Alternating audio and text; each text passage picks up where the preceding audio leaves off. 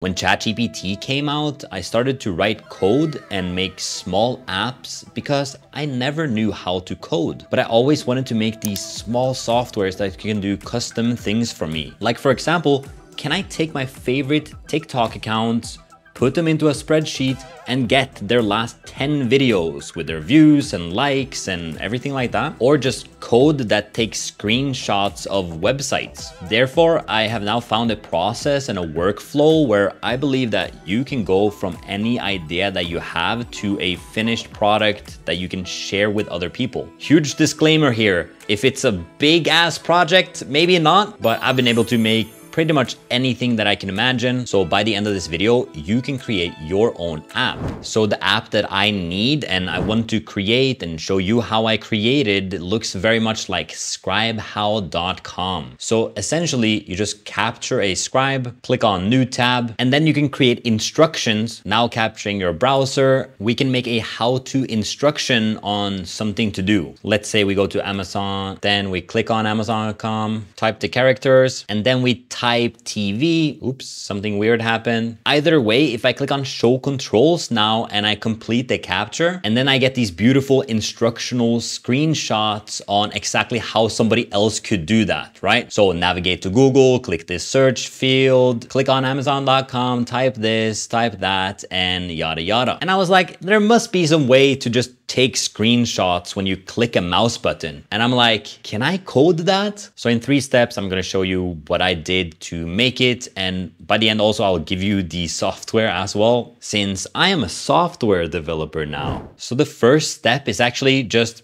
can you make a Python script that captures a screenshot every time I click my mouse? Simple idea, right? And right away, you will get this code. Now, if you never set up code before, this is what step 1 is for. So you can copy this code and you need to download Visual Studio Code. This is where we're gonna copy and paste all the code. Also, if you're completely new, click on this extensions tab and search for Python, and you need to download that as well. Now just click on File, click on New File, and we can name it something like screen1.py. And for a first-time user, this is very important. Put it in your documents folder and not hidden inside of a folder, and click on Create File. Now you can see everything is completely blank, so we're finally gonna paste the first line of code. Now all you have to do is open source LLMs are getting better than ChatGPT. But what's even better than that is a Finetune LLM based on your data. In the past, this has been very hard to do because you need a lot of computing power, but today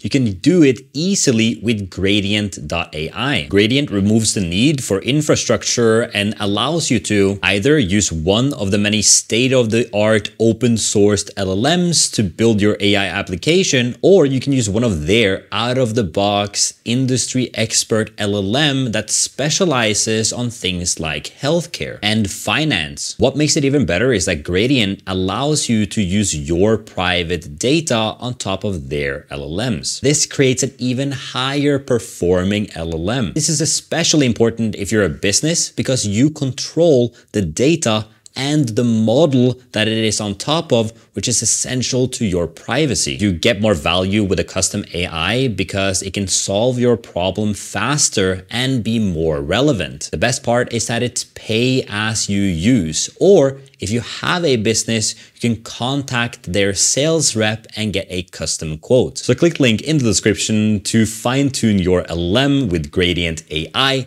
Thank you so much for sponsoring this section of the video. Now, all you have to do is go down in the terminal. If you don't have a terminal, all you need to do is click on View and click on Terminal, or you click on Terminal and click on New Terminal. Then you should have this in the bottom here. Since we're in the Ender Documents folder, you might see that we are here in Users Ender folder, and the way to change that is to write CD and then click on Documents. Now you can see that we're running inside of this Documents folder, which is exactly where we have this Py file. So now all we need to do is, now I'm gonna write Python, and then I'm gonna write the name of the file. So you remember screen1.py. So screen1.py. And if we click enter, you literally have your first software running. You see this? If I click now, there's a screenshot that is saved right now. another click, another screenshot. So I can go back and forth here, and I can go to new tabs. I can click more and more, and it will literally save screenshots for me right here. The first product is usually pretty bad, and that's where we enter into phase number 2, refining it. As you can see, it's doing screenshot.png and it's basically overwriting the screenshot with another document. Also, it's right here in the documents folder. It would be way nicer to have it all organized and maybe the screenshots ramp up. And I actually asked it if I would run this in VS Code, how would I do it? And you can always ask it how to do things. That's like the best thing about ChatGPT. It'll teach you all of this, even how to go to the documents folder. And here is the refinement prompt. This prompt here is probably the most important, as if you do a bad refinement prompt and then you just continue down this path, it might never work.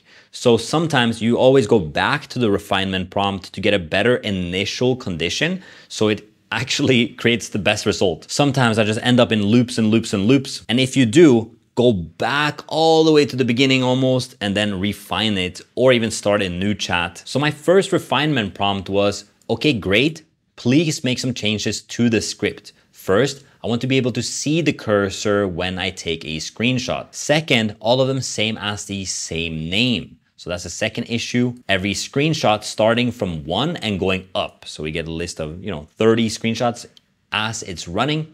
Then I want an easy way to stop the code. So maybe if I press Ctrl-Alt-L, it stops, right? And I usually add this at the end. Before you help me, advise me if this is the best way to go about it. And you'll see if these are working or if they're not working. However, what ends up happening is that it says a lot of different things. I say, let's do it, and then it has an improved script. Now, here is where you will come into probably the most valuable part of this video. You copy the code, you go back to Visual Studio Code, you paste the code, and it's very important that you click Ctrl S so you save it. In the terminal, I'm gonna write again cd.document to get in the right folder, and then I'm gonna write what. I can click the up arrow, Python, screen1.py, and when I click on enter, as you can see, we get an error. Now, this is very normal. It's pretty much the definition of doing coding with ChatGPT. You copy the error, you paste the code into ChatGPT, and it will just give you an answer. Sometimes maybe you have to install something that you haven't installed, or it will actually just give you code. You just copy that back into VS Code again. You click on Control and save. You go down to the terminal, click up arrow, run again, click some buttons, and now it's saved and it's going into the correct folder. It's actually counting way up, or you get an error, you copy that error back again, and that's the loop. Again and again, asking, error, and again. So you can see that I can't see the mouse, please fix. Also, the Ctrl-Alt-L doesn't work. And could you make a little UI that I can click stop? And just like that, it gives you that. And it's literally, there's still no cursor showing. This is how you do the back and forth. Just as an example, this was the entire error code. I just copy pasted it. That goes copy, paste, say instructions, find out more information, and you will go just around and around for a little bit while you will see incremental results that just makes you so motivated. And we just go through it like we made this happen and that happen, and it's really, really fun or tedious. Sometimes. Really depends on you, actually. And by the end of this process, you will go from 53 lines of code to the final version, which is, 73 lines of code. And if I run this one, you can see we have the start and a stop button that if I click on start, I can click around, capture anything I want. Go here, say hello, save that, go to a different website, even go to Amazon.com if I want to, take screenshots all day on Amazon.com. When I'm finished, I just click on stop. Every time I run it, it actually creates a new folder, and inside of that folder, you can see all the different screenshots that we took earlier, including the mouse. So you should now be able to refine your prompt and keep iterating until it gets better, seeing that, oh, can I add this feature to make it even better? And by the end of this process, you will have a finished product that you actually like. Then step number 3 is to turn that into an exe file, or you can even turn it into a Chrome extension if you want to. Let me show you. I asked it how to turn it into a Chrome extension, and apparently I had to create like a web API or something like that. So I asked it, is it simpler to make an exe file? And he's like, yeah, definitely. And he basically said, just install this and just run this. It took about 3 to 5 minutes, and it just created this build folder for me. Inside of it, we have the screen click 1, and we have the dist that if I click on this program right now, the software is just running. So I can just click on start. They don't even have to go into Python or whatever. And I can just keep clicking buttons and getting screenshots. They even have all inside of these folders. They have all of these things that I would have no idea how to create. Now you can just compress it to a zip file and then just send your app to a friend. By doing this, I learned a completely new skill that I wasn't able to do before. And it feels like nothing is impossible. I obviously haven't tested it on thousands of lines of code and megabytes of data and all of this complexity, but I hope that you will take on one of your ideas, code it yourself, get obsessed with it, and you will enjoy it a lot, I promise. If you are making one of these projects and you want to contact me directly, check out Patreon down below. Also, if you want more videos of me, click on this video now, and I'll see you in the next one. Peace.